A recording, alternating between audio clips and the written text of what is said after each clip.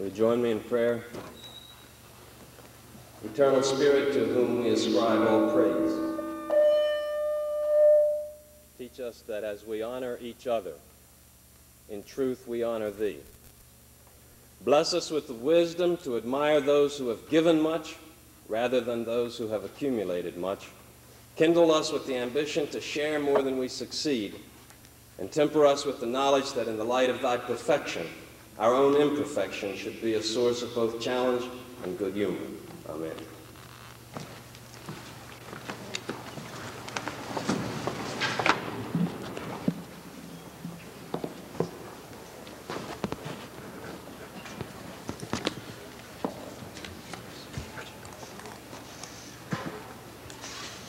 I extend a warm welcome to all of you, members of the Platform Party, trustees, faculty and staff, representatives from other academic institutions, students, parents, and friends.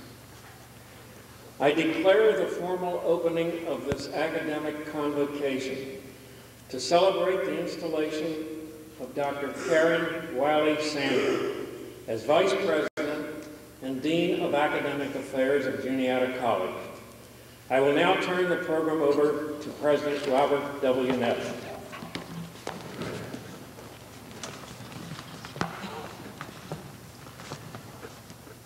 I would add my warm welcome to the one already extended by Dr. Ellis. This is a special day in the life of Juniata College, the day on which we will install a new academic dean. Maya Ying Lin, a student in architecture at Yale University, was 21 years of age when she won the competition to create a design for the National Memorial to Vietnam War veterans.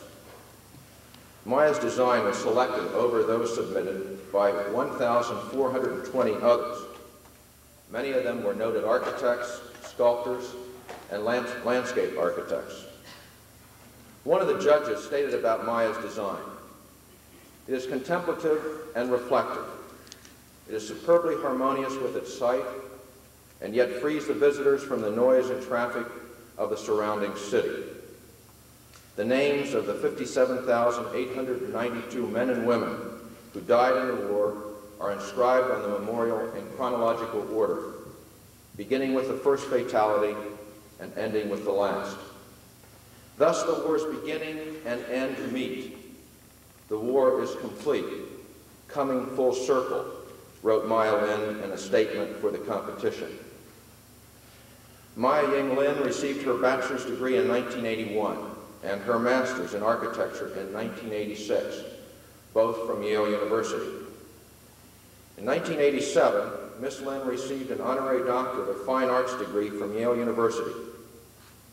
Gary Trudeau and Ms. Lin, both receiving honorary degrees from Yale at the age of 27, are the two youngest to receive such degrees in the history of Yale University.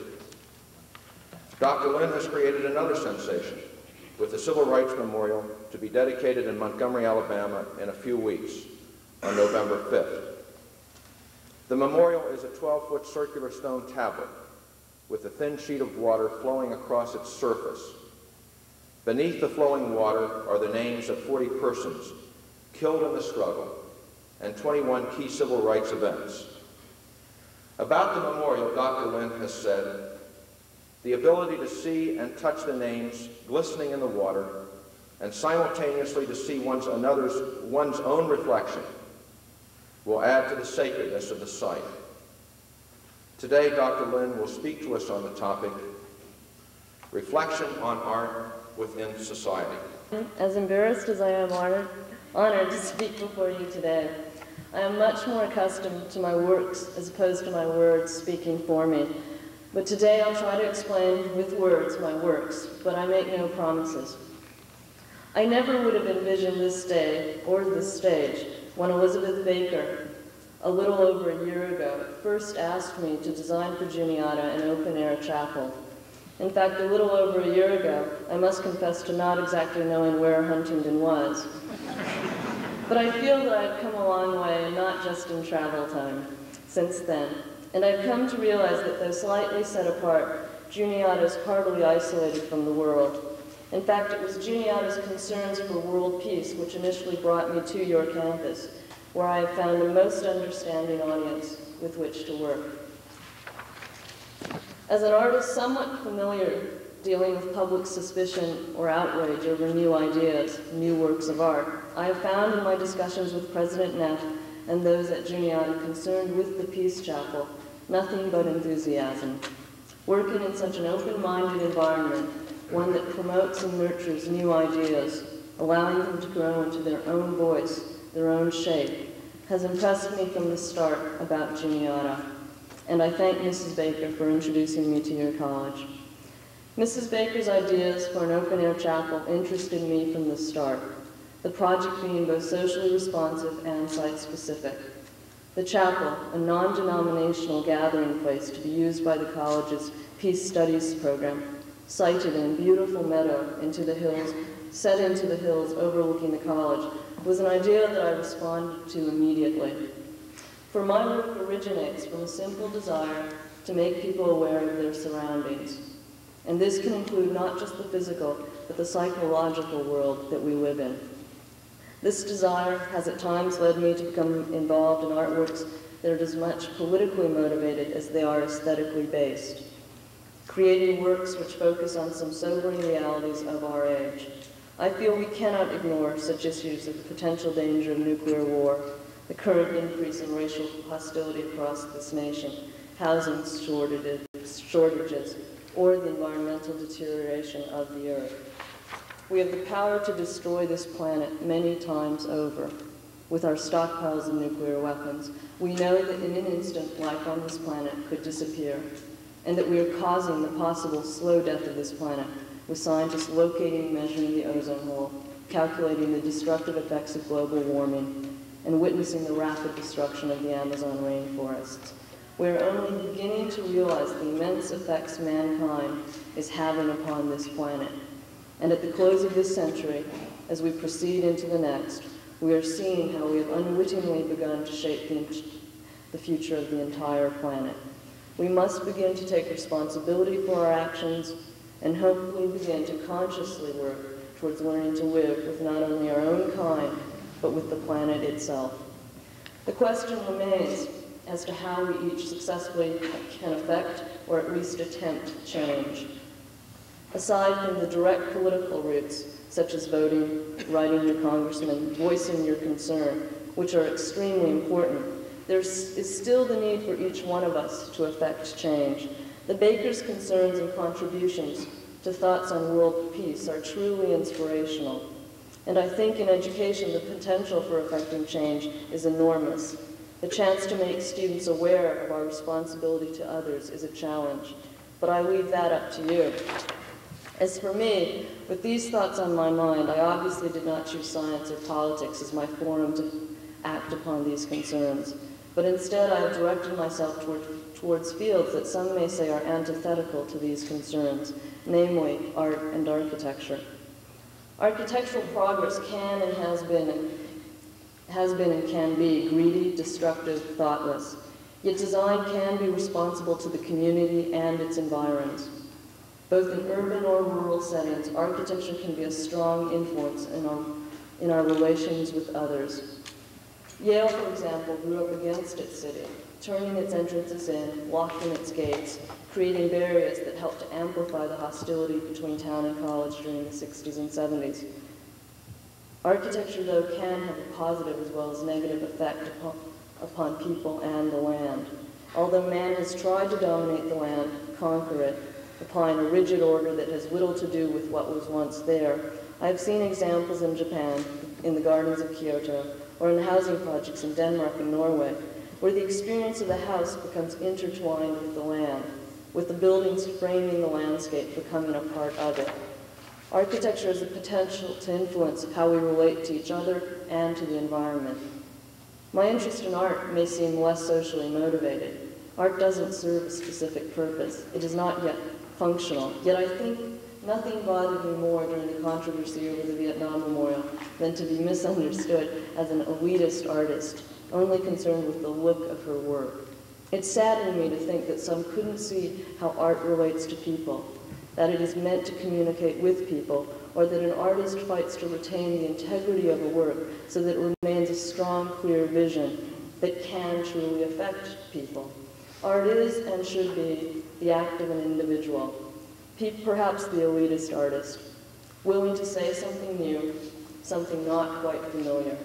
It is that collection of those singular, personal visions, transformed from within the mind's eye to the public, which has throughout time, throughout our history, come to form a definition of who we are and, in a way, why we are. It is a dialogue with not only our peers, but with people and times both before and beyond our time, that we can truly understand words and images by men and women who lived hundreds of years ago, and that we have been moved and influenced by the writings of Shakespeare, Plato, Ibsen, or the paintings of Leonardo, Manet, Rothko, reflects an understanding, a connection through time. For although each of us can be defined by the brief physical time that we as individuals exist, we have the ability to make that time extend far beyond our physical existence. We are part of a collective consciousness, connected to one another through time by our works, images, thoughts, and writings. We communicate to future generations what we are, what we have been, hopefully influencing for the better what we will become. All this may help, I hope, to explain what motivates me in my work. I have tried in my work to respond to our current situations, communicating to an audience an idea of our time, an accounting of history, yet I would hesitate to call myself a political artist. If anything, I would prefer the term apolitical as a description of myself. I do not choose to overtly comment upon historical facts.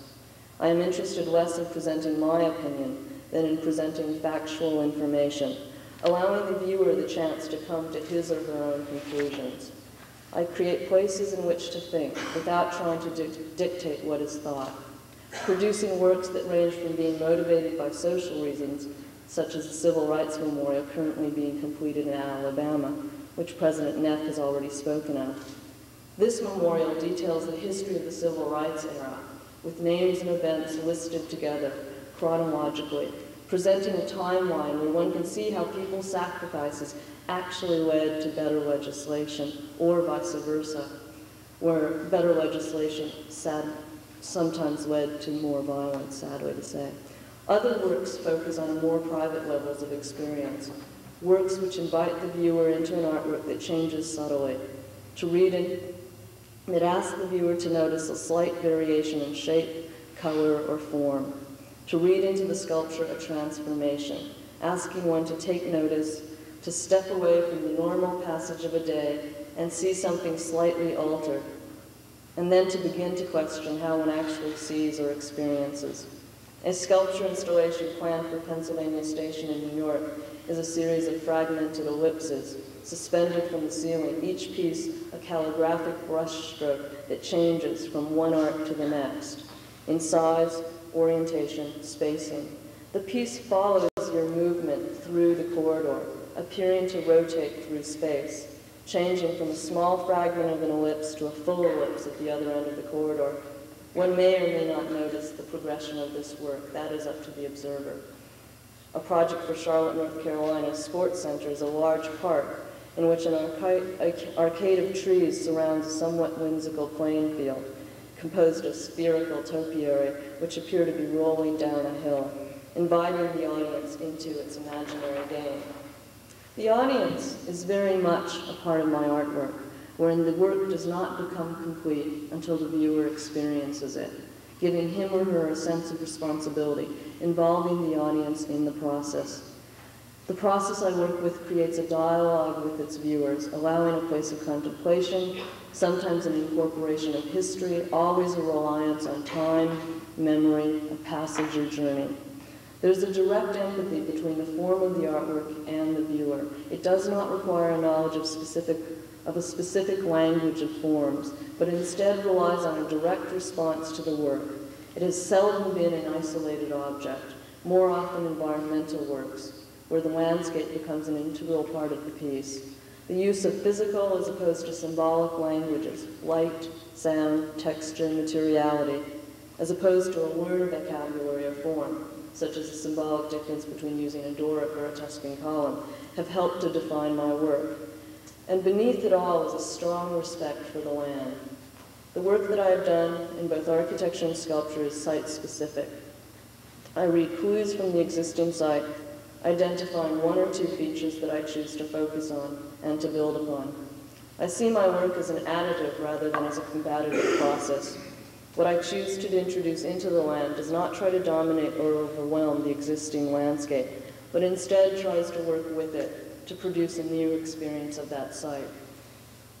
But all this begins to describe the design of the Peace Chapel, and I think I'll leave that to its dedication. I am very grateful to have been asked by Mrs. Baker to work with her on her vision of a gathering place, founded out of a concern for world peace, and I'm sorry that she could not be here today. I hope that this Peace Chapel works with Juniata to bring forth constructive ideas towards her vision and her hopes. Thank you.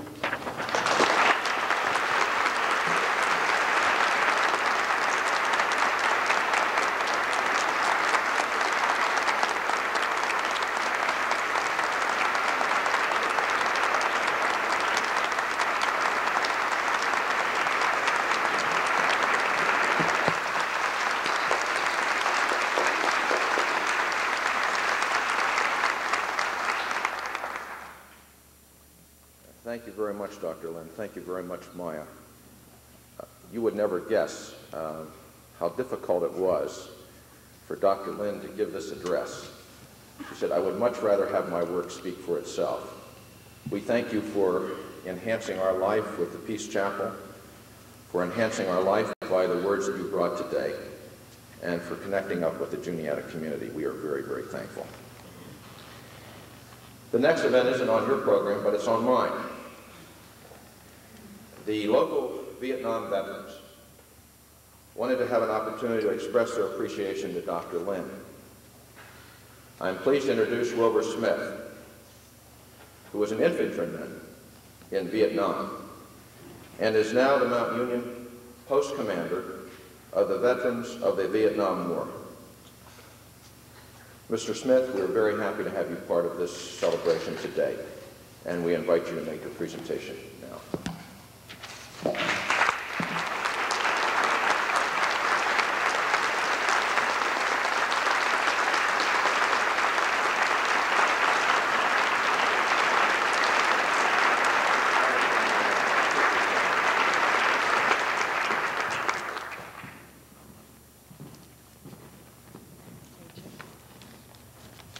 Thank you, Dr. Nett. Good morning, everyone. We represent Post 23 Veterans of the Vietnam War of Mount Union. I am Wilbur Smith. To my left, Arnold McClure, Sonny Lane, and Clyde Sykes. Maya, on behalf of Vietnam veterans everywhere, we'd like to thank you for your efforts in designing our Vietnam Memorial.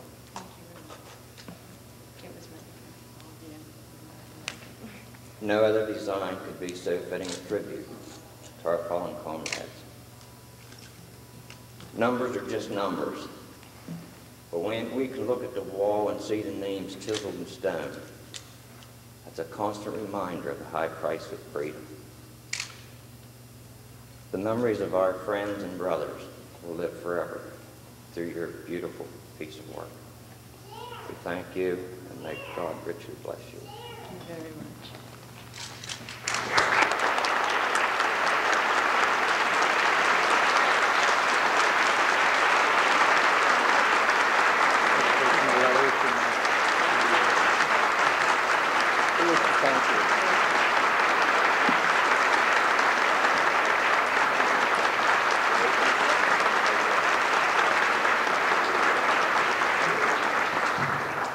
This is an historic day in the 111-year history of Juniata College. We welcome you as a scholar, a teacher, an administrator, a colleague, and friend. You bring excellent credentials to your position at Juniata College as Vice President and Dean of Academic Affairs. You bring an experience of 20 years in higher education, first as a professor and administrator at the University of Vermont, and more recently as Associate Provost at Gettysburg College. We're indeed fortunate that you bring the gifts as a scholar in the field of French literature. You have achieved curricular innovation, demonstrated budget management, and provided leadership in faculty development. You bring competence, energy, grace, and enthusiasm to your task. We are grateful to the Gettysburg community for graciously giving you up to us. And we welcome your husband, Peter, and you to this community as you officially take your place as Vice President and Dean of Academic Affairs at Juniata College.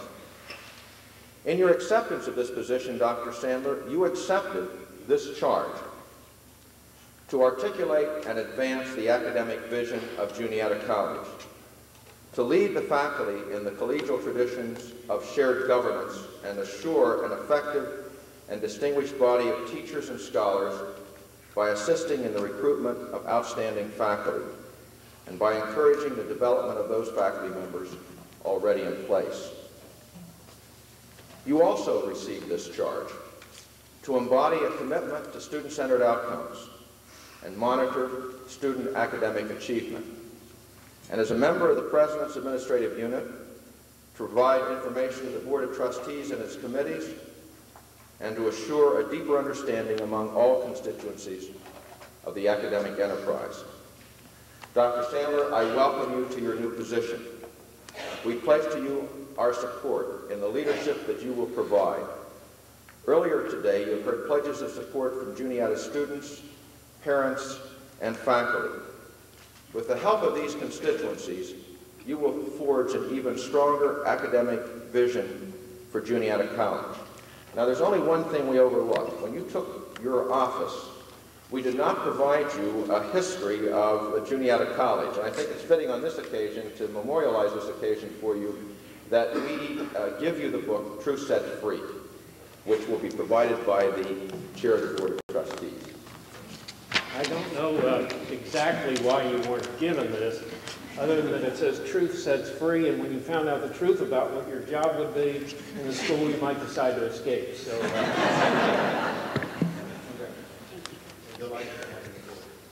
Dr. Sandler, we invite you to respond. Thank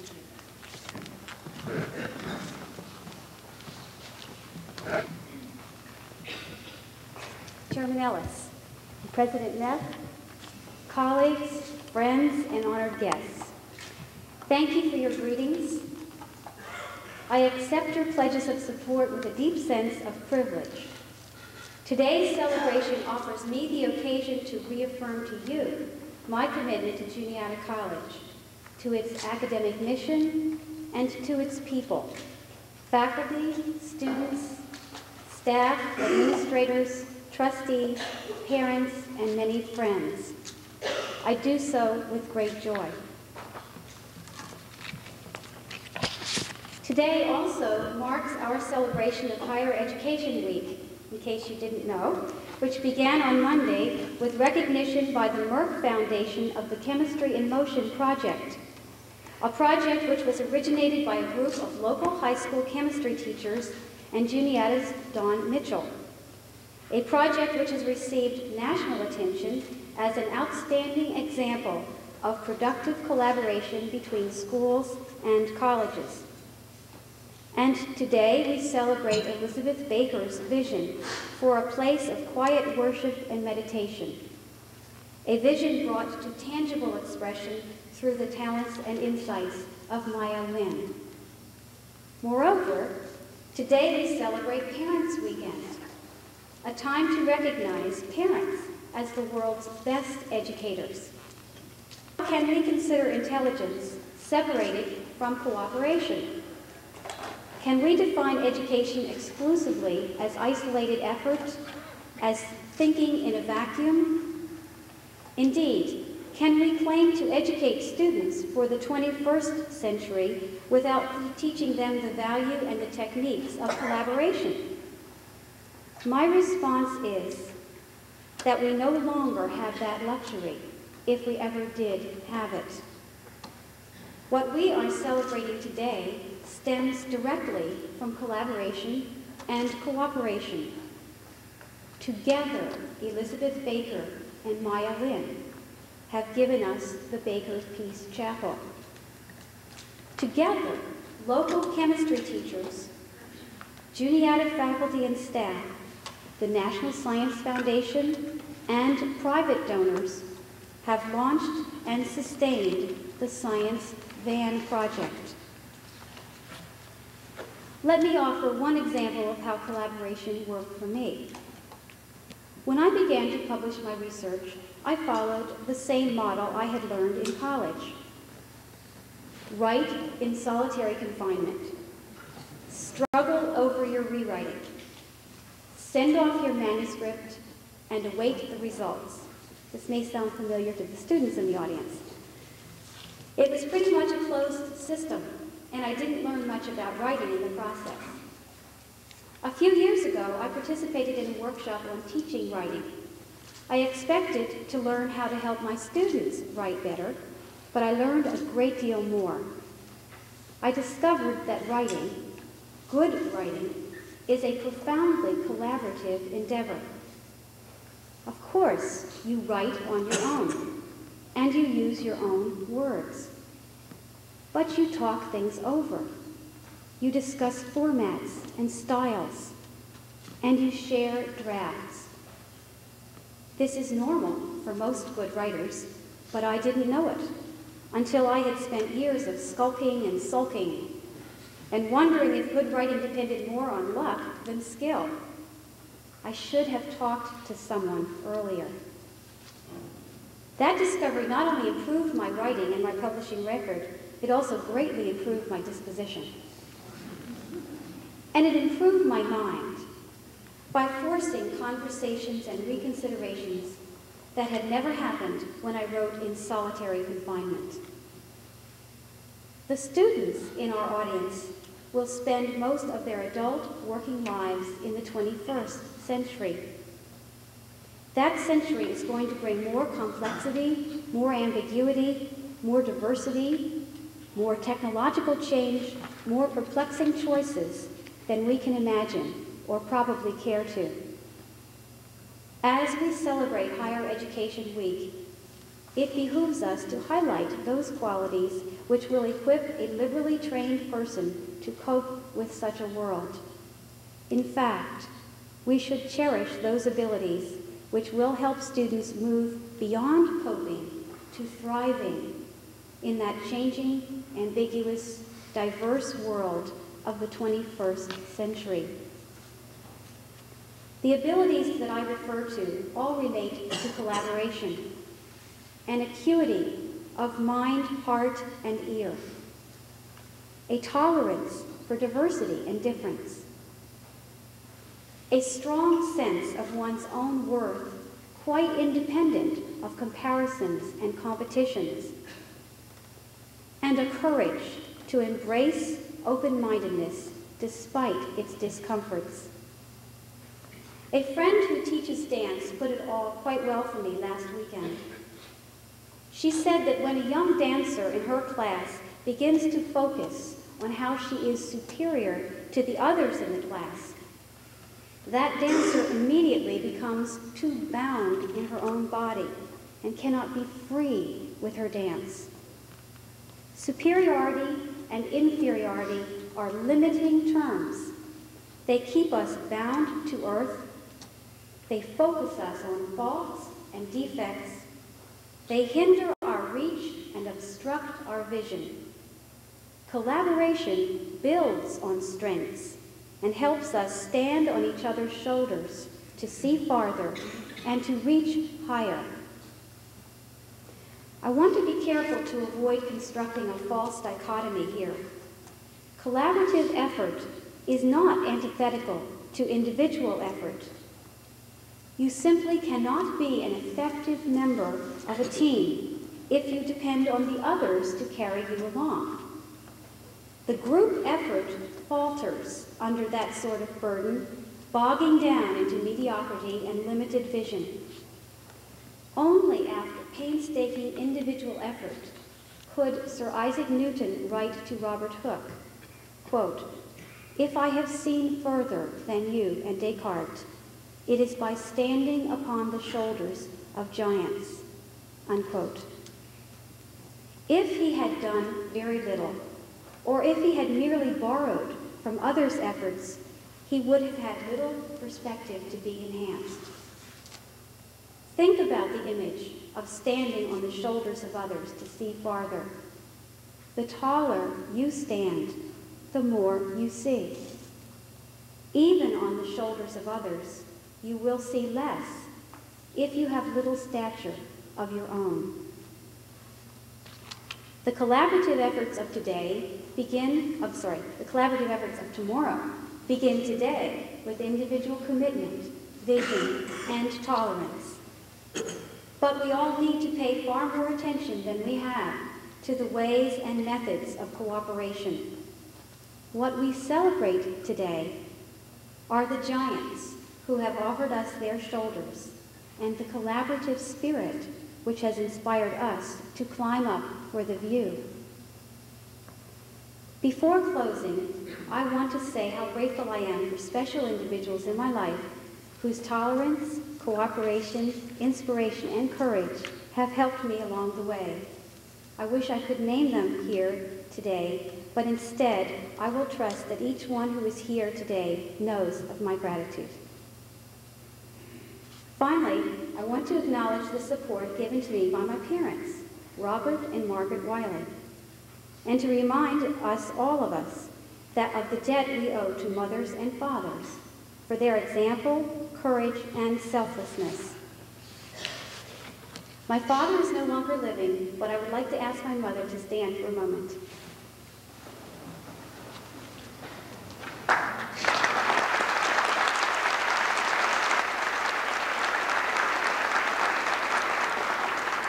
Don't clap too soon. Now, would all the parents in the audience please stand while we express our appreciation for what they've done for us? Parent of anybody.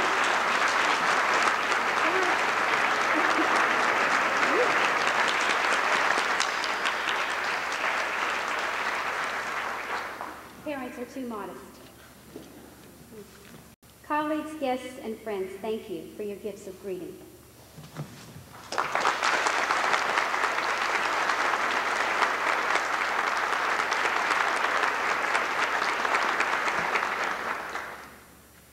Thank you very much, Dr. Sandler, and thank you very much for your remarks so pointed to today with reference to collaborative learning, which is what we are celebrating today when we dedicate the Peace Chapel, and to recognizing parents, since this is our Parents' Weekend. And now we'd like to recognize Dr. Andrew Murray, Director of the Baker Peace Institute. I should be pleased, Dr. Murray, to have you present Elizabeth Calhoun Baker, who will accept the honorary degree on behalf of the candidate, Elizabeth Evans Baker. Dr. Murray.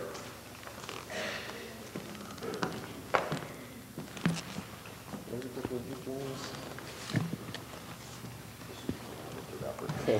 This is it. We're collaborating.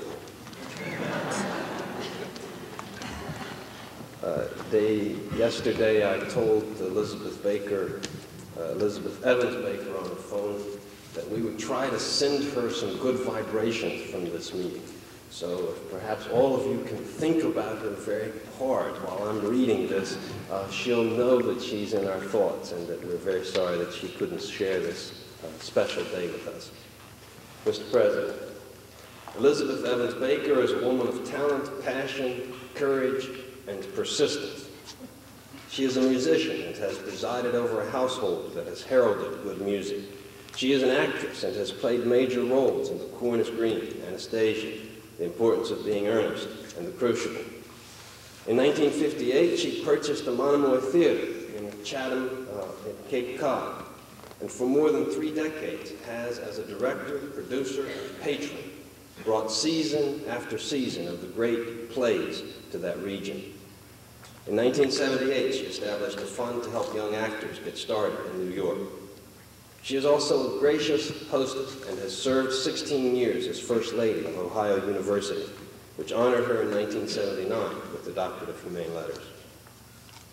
At first, it might seem incongruous that such an elegant partisan of the arts should also have a burning concern for political issues that relate to peace, justice, and the manner in which we care for the earth. But both passions spring from a common love for grace and creativity. She has called us all to the simple truth that art cannot long survive in a world obsessed with destructive power. She and her husband, John Calhoun Baker, embarked on an adventure in the early 1970s that demanded uncommon courage and vision. In defiance of conventional wisdom and social expectations, she determined that academic communities should begin to devote material and intellectual resources to the tasks of examining war as a human problem and understanding and developing those attitudes and institutions in human society that lead to peace and the preservation of a clean and sound environment. Beginning with Juniata and then moving on to Ohio University and Bethany Theological Seminary, Elizabeth and John established endowments which have led to peace studies programs. In addition, they have given major support to programs at Dartmouth and at the Brethren Peace Academy in New Windsor, Maryland. At Juniata, she has maintained a continued interest in the development of peace and conflict studies and has always been available both to sustain the discouraged and to disturb the complacent. Her generosity has touched the lives of countless students, making scholarships available, field trips possible, educational resources accessible. A long list of distinguished leaders and scholars brought to Juniata through the Baker-supported World Affairs Lectures has helped enrich all of our intellectual lives. Whether reading one of several thousand books donated to the library or eating in the Baker refectory or going to the Baker House discussion groups, it would be impossible to find a student on this campus who has not somehow been touched by the generosity of Elizabeth Baker. And now the chapel at the Baker Henry Nature Preserve will provide a place of serene beauty where students, faculty, and townspeople may go to refresh mind and spirit. Mr. President, because of Elizabeth Baker's courage and vision, because of her passion and persistence, Juniata is a richer place. We are richer materially, intellectually, culturally, spiritually. I take it as a personal privilege to present her for the conferring of the degree Doctor of Humane Letters.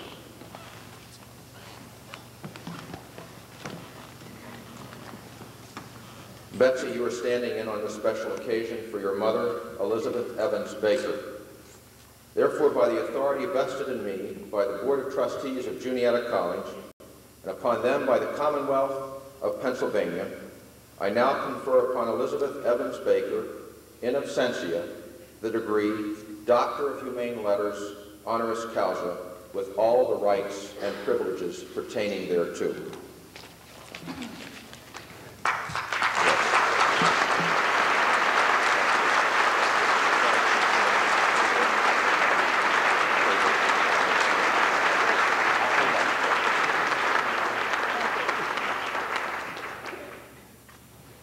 Thank you on behalf of my mother, and I would like to read the response that she would have delivered were she able to be here today. This is a most unexpected honor that is very touching, and I do thank you from my heart. It has been such a great experience for me to find here in Juniata so many kindred spirits who have been willing and able to teach peace, and indeed in their lives to show the spirit of kindness and love that the world needs so badly. Thank you, President Neff and trustees, for this honor. It is very much appreciated.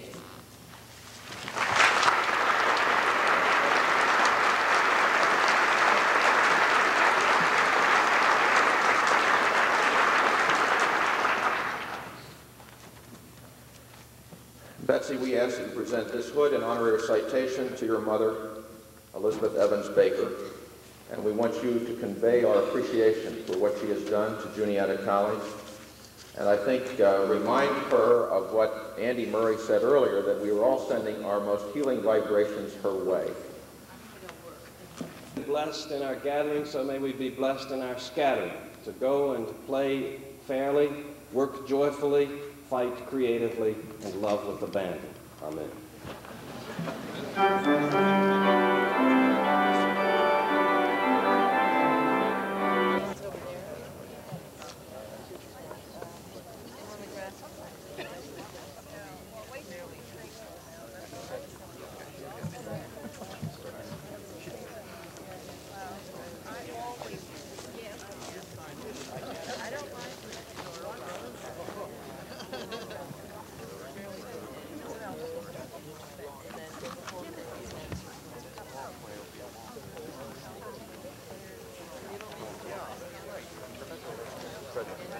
Nice meeting you. Nice to have you Enjoyed here. your comments this morning. Well, good to have you here. I'm glad you have a chance. I don't know whether you want to hear it. Yeah. Sort of in there. Well, I wasn't here. You would meet her in a very discreet way. Yeah. You got a crusher meeting.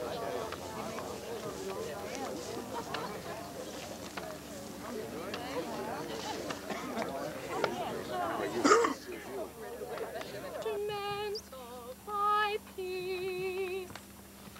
Where there is hatred, let me so love. Where there is injury, pardon. Where there is doubt, faith. Where there is despair, hope. Where there is darkness, light. Where there is sadness, joy. Oh, divine Master, grant that I may not so much seek to be consoled as to console, to be understood as to understand, to love as to love, for it is in giving that we receive, it is in pardoning that we are pardoned, it is in dying that we are born to eternal life. Where there is hatred, let me so love.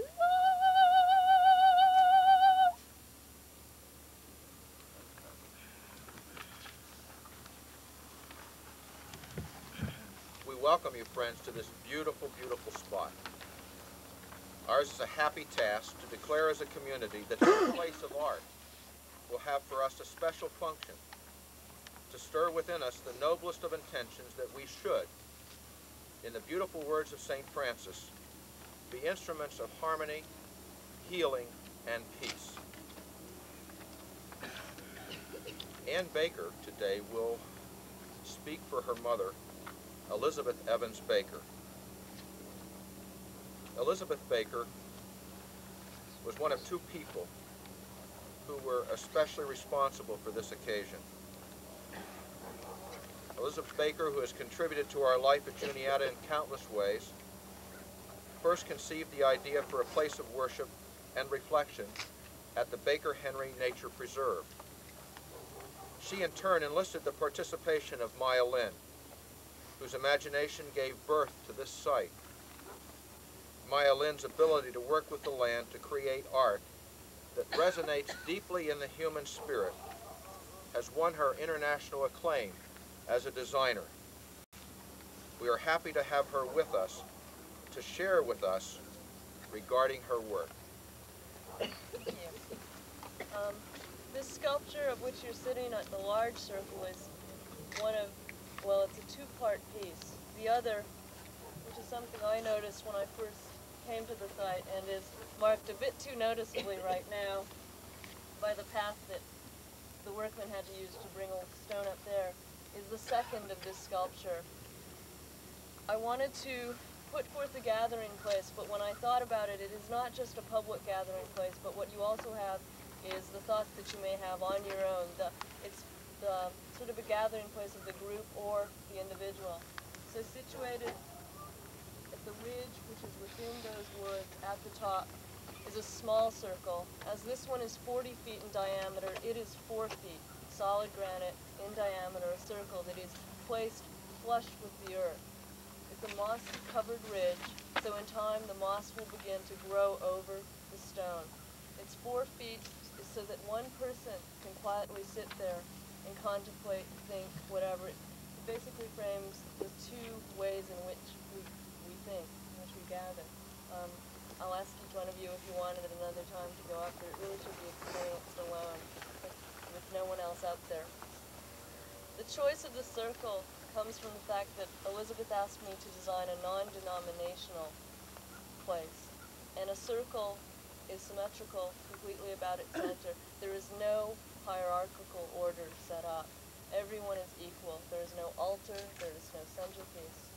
And that's what this place is. It's a very simple design. It's rough cut granite. We just chose field blocks. I didn't really want a manicured look. The earth will always stay grassy on the outside, fairly rough, but when it enters the ring, this will get dished out a little bit more, but it will be a perfect grassy, almost a concave, sort of contact lens shape. So you've got the natural order, and then the boundary, and then you deal with sort of a quietly implied order of man. And that's what this place is about. Thank you. Please join me in prayer.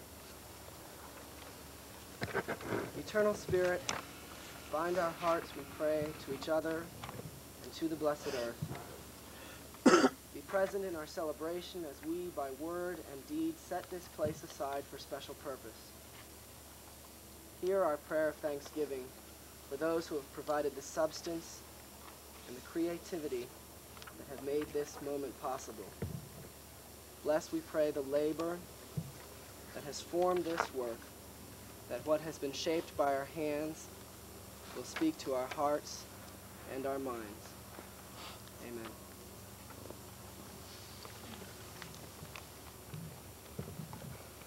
A reading from the 100th Psalm. Sing to the Lord, all the world. Worship the Lord with joy. Come before him with happy songs. Never forget that the Lord is God. He made us, and we belong to him. We are his people. We are his flock.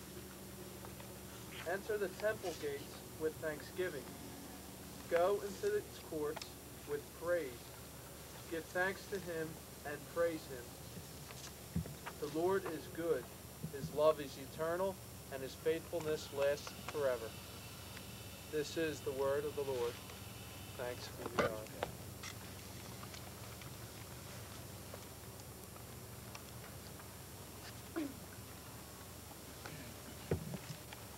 My mother regrets very much not being here this morning. This is a very special occasion for her. I speak in her behalf and in her words. I thought you would like to know how this chapel came about.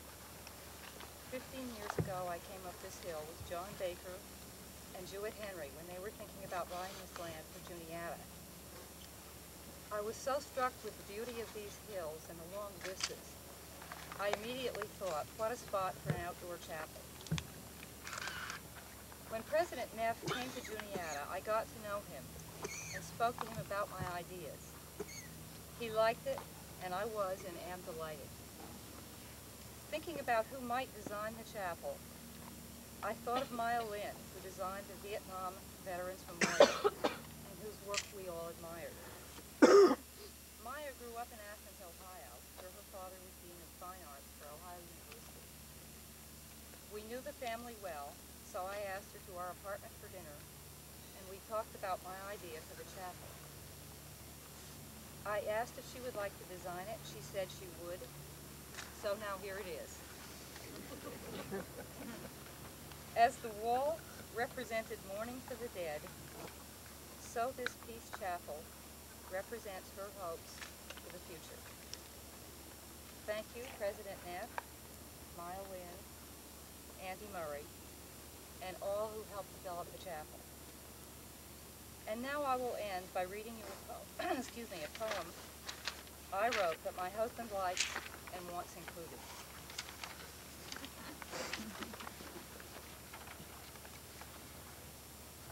Under the boundless sky, a speck in the star-filled universe, this earth, this spinning planet, this world is God's gift to us. This place of worship, this circle of stone, we dedicate to God, our Creator, and may we truly be a people worthy of the sacred gift of life. Will you please join me in the litany of dedication? For those who seek moments alone, to refresh the spirit or rest the mind. For those private times that call for meeting oneself without distraction or adornment. We dedicate this place. For those who seek the pleasure of company, the challenge and stimulation of community. For those public times when we are restored through the gathered body and stretched by common worship.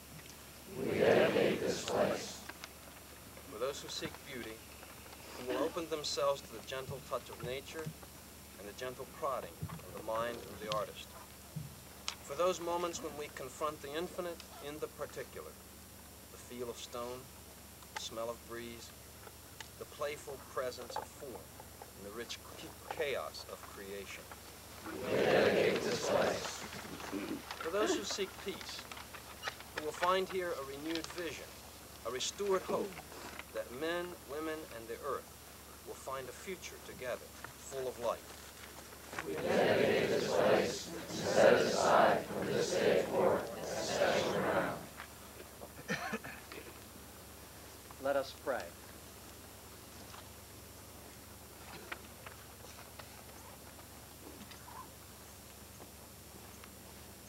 God, our Creator, Redeemer, Sanctifier, and Sustainer, mindful of your powerful presence in creation, in your word, in sacrament, and in each other, we gather as your people to dedicate this place, to make it sacred space, to make it holy ground. This place gives us pause to refresh our drooping spirits. This place gives us nourishment to face an uncertain future. This place gives us vision and opens our hearts to possibility and potential not before considered.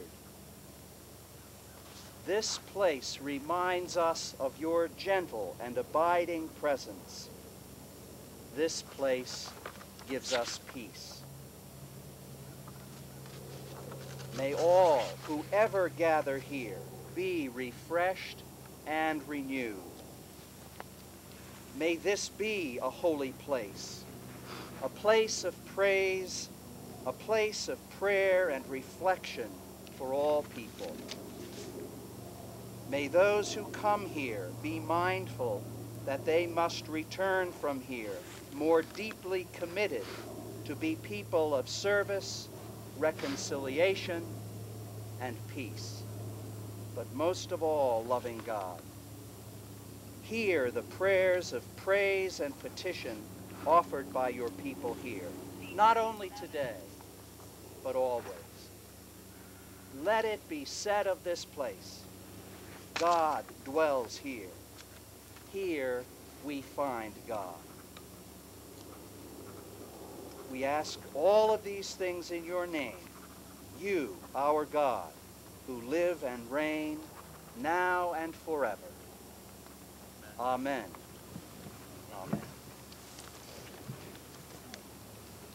Thank Ty Furman and Nicholas Spadea, who are officers of the Campus Ministry Board, for sharing in our worship, and Father David Arsenault, who are leading us in the prayer. Father Arsenault is the Catholic campus minister.